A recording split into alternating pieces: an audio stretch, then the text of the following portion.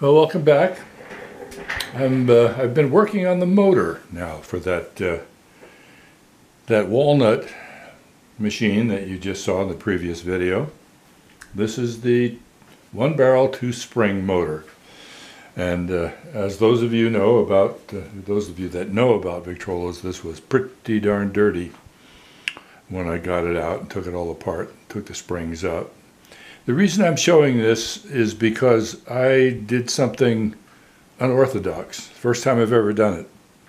It was necessary in the circumstance that I had to deal with, but it looks like it may have turned out okay. It's going to be, don't laugh too much, really. So anyway, when I got this motor out of the machine, it was covered with gunk, as those of you that are experienced know very well. And so I cranked it up, and it seemed to work okay, a little thumping and bumping. And I cranked it up again, and it worked, and I cranked it up a third time, and bang! One of the springs either broke or whatever, and there was a whop, whop, whop, whop, whop, whop, whop. Those of you that are experienced know what that is. So, I took it all apart, and the spring was not so good.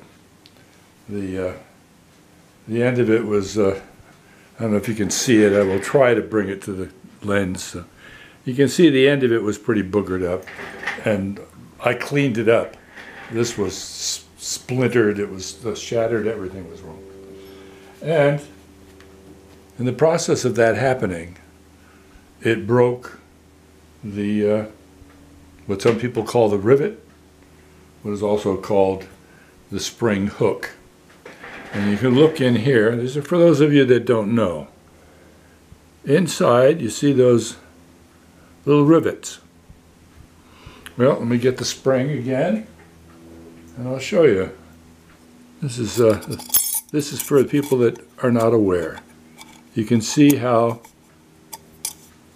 the spring hooks on that spring hook, and then winds around and around and around. Well, this one was broken. This is another spring barrel that goes with a different motor. And I can't use this, it belongs to somebody else. So anyway, I didn't have any more spring hooks. And so I contacted all of the suppliers I know of, and nobody had any. They were all out of stock. So what did I do? Well, I made the decision to do a little unorthodox because, and this may help some of you, I'm keeping this machine. It's this walnut Victrola with this motor is staying in my collection. So if what I did turns out to be a big mistake, well, I'm the warranty, so I can take it apart again and fix it. So what I did was, when this rivet, or when this thing broke, I had to grind off this outside rivet, which is peened over, and punched it out.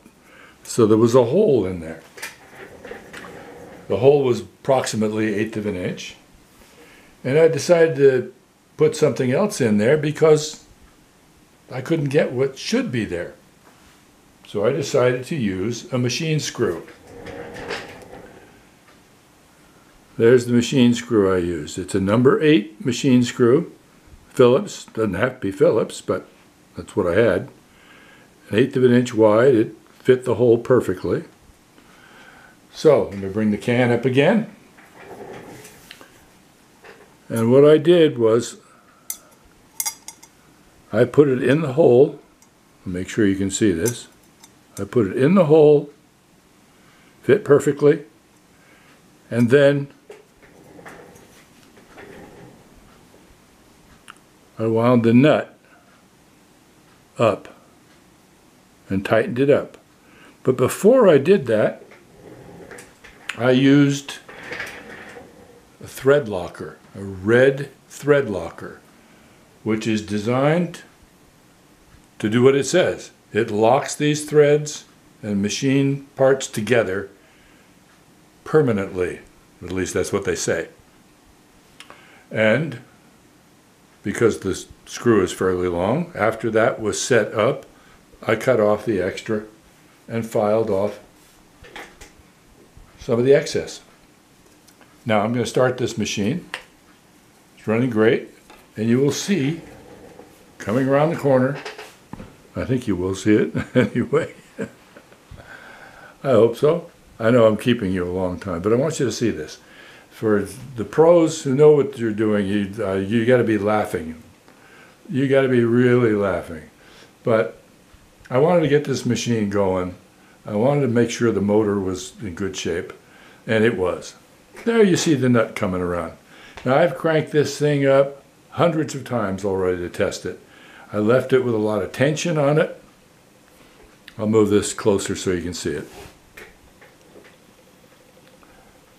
I left a lot of tension on it. It didn't break, and it's been cranked up 35 to 40 cranks, at least 30 or 40 times, and there has not been any trouble at all. It's running smoothly.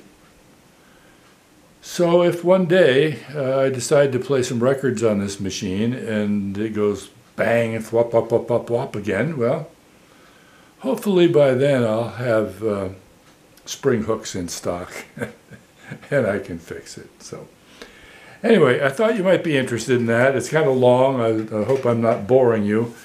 The professionals are probably laughing, as I said, but hey guys, don't laugh too hard. Huh?